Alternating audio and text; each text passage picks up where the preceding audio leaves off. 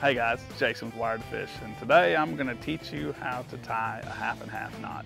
This is a knot we got out of Japan. The folks at Sunline actually sent us the how-to on it, and we've been working on it for a month. I know guys have been waiting for the video, but we don't produce videos unless we're 100% sure that what we're doing works. And so we wanted to fish with it, tie it, figure out what all the idiosyncrasies are with the knot. But essentially this should be the first half and half knot video I've seen out there. So what you're gonna do, and obviously I'm showing you with rope in an old Lucas oil bottle, just so you can see it better on video, and I'll show you some pictures. I want you to get a good feel for how to tie the knot, and that's easier to do with large line and a large object.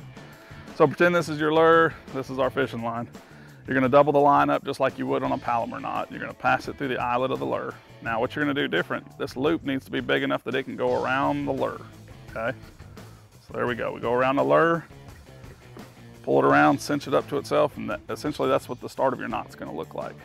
You've basically got a doubled loop around itself here, okay?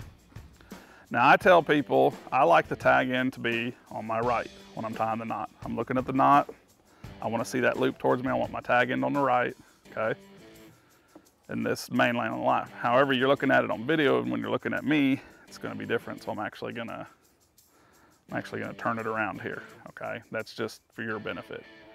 So when you're looking at the knot, the first thing I do, I want to go over the main line with the tag end and back through for a half hitch. But see how I'm pulling this like a loop?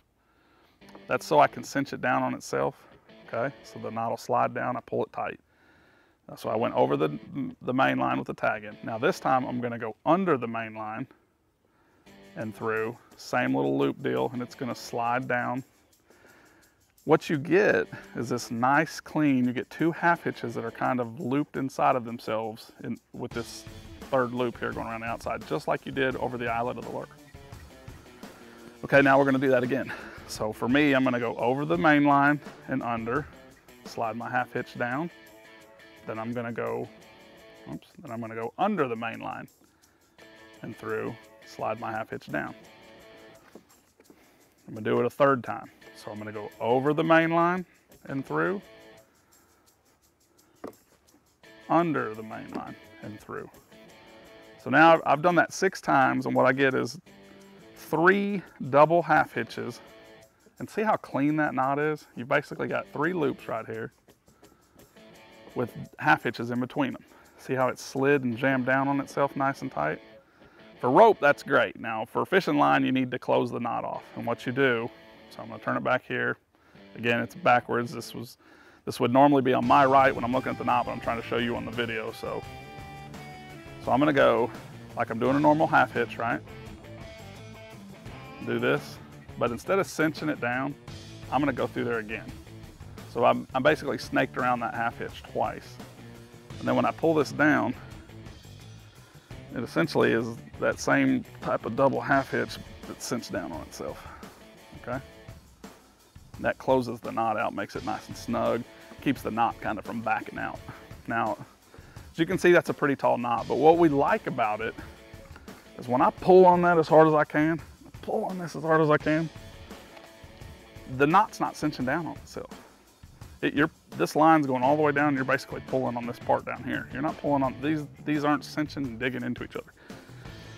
And I'm pulling as hard as I can, and the knot actually acts like it's coming forward, and that's because you're pulling this part so tight down here. That's what we like about it. If you jerk and jab that knot, this isn't tightening up at all. It's as tight as it was when I tied the knot. So, you know, it's important to get those half hitches tight, get them formed right, get them, you know, down together, you know, starting with it over the main line, then under the main line, then over the main line, then under the main line. That jams them together real nice if you do it in that order. Now it says to do it 6 or 8 times. I did it 6 times here. You know, 8 times your knot's gonna be that much bigger, okay? So I do it 6 times so far. I haven't had any problems. I like the knot. It's really strong.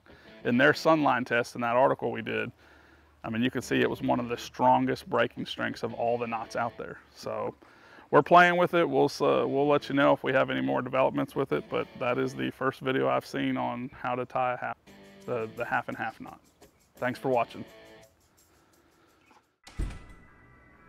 Kevin, what are you doing here? Oh, I'm just filling in for Billy. I need 660 shad crankbaits in the Series 5 model. We're out. You're not out. You got all kinds of them right there. We're out.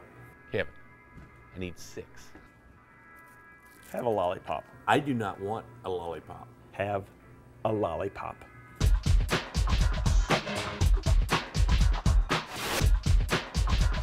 Do you have it in sexy shad color?